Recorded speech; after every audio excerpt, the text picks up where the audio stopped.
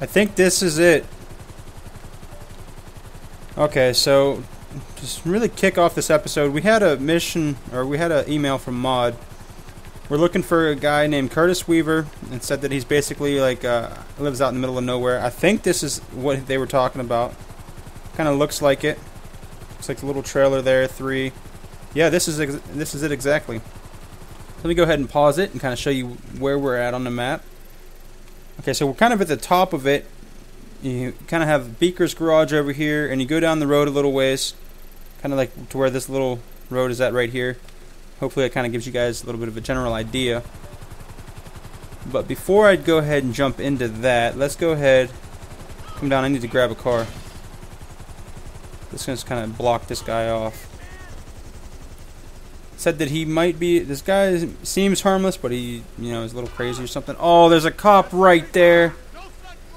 Dignity Village. That's what you guys are going to be looking for.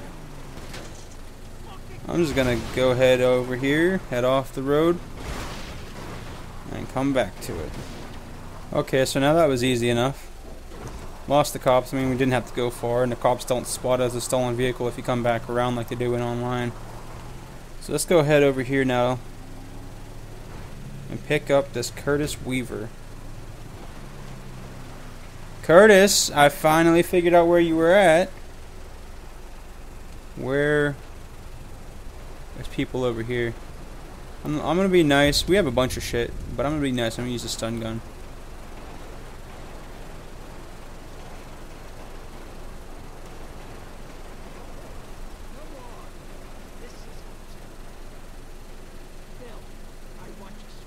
Shit, I missed.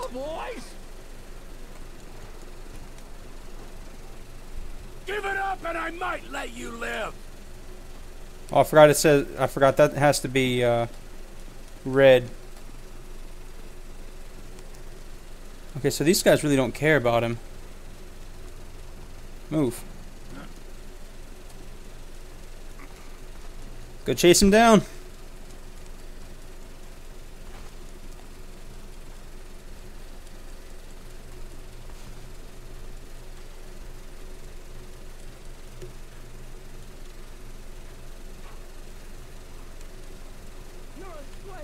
I am not.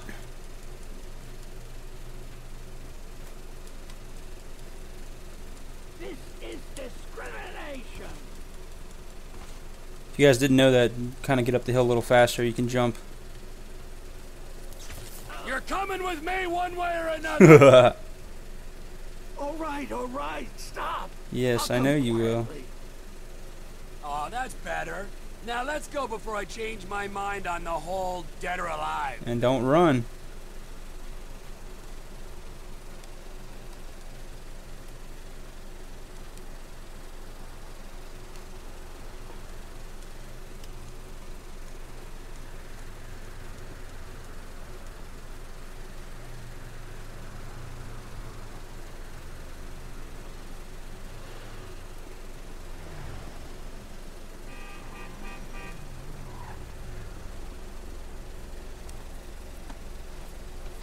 Your chariot awaits, sir. That was easy. And since I got the time and the equipment to show you guys where they're all at, I might as well, right? Because I think this... You gonna play nice now, Granddad? I'd rather die fighting than surrender to the hypocritical laws of your oppressive regime. Although you did, in fact, surrender. I took a stance, didn't I? Stared the bully in the face, then backed down at the last minute. That's how activism works. Not that I'd expect a mindless drone of the nanny state like you to understand. Whatever. You know, I never realized hobos were so well armed. I'm not a hobo. I've made a conscious decision to reject the capitalist society. By living in a hobo camp. It's a lifestyle choice, you government stooge. And have you looked in the mirror recently? Okay, so now that that's out of the way, like I was saying, I think this does play into part of the Strangers and Freaks. I might have done that in another episode or not. I don't remember. But I know Maud was a Stranger and Freak This mission, so... disgusts me. I only just got out of jail for that sit-in protest outside the exchange in Liberty City. Such a sense of the power of group action until we all turned on each other. What are they trying to send you down for now? I didn't pay much attention to your file. Of course you didn't. I assaulted a cop at an anti-globalization rally. Beat him up with a fire extinguisher. And I'd do it again. Screw the police. Nothing but mindless stoolies of the totalitarian regime. You're preaching to the choir, Pops. What? You're worse than they are.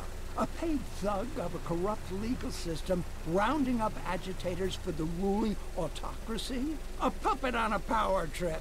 I just wonder who's got their hand up your ass. Whoa! Hold on there, Socialist Santa. If you want an anarchy off, I will take you down any day. I wreak indiscriminate mayhem on an hourly basis. And secondly, no one has a hand up my ass. Would you like to look? Listen, nobody's more anti-establishment than me, old man. I hate authority, so watch your tone. Oh, I'm sorry. Hired mensch of the dictatorship. Did Daddy not love you? No.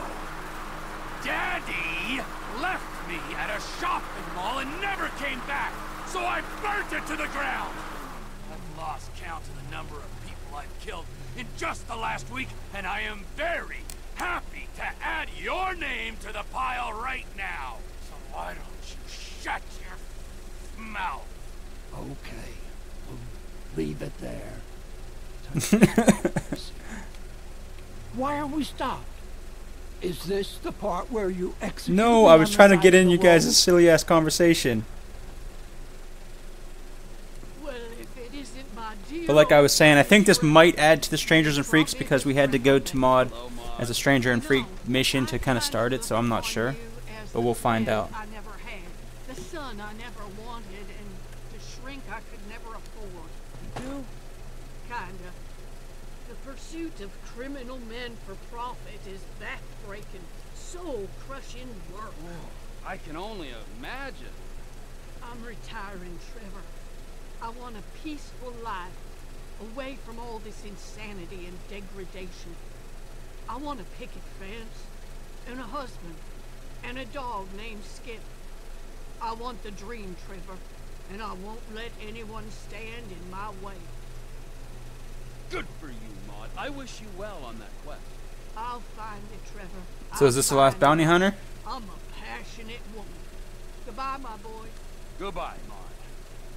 Be well. I think this is the last bounty hunting mission. Is that only like 3 or 4 of them? Curtis Weaver. I think we're done. Hopefully you guys did enjoy it. It's going to be the end of this episode.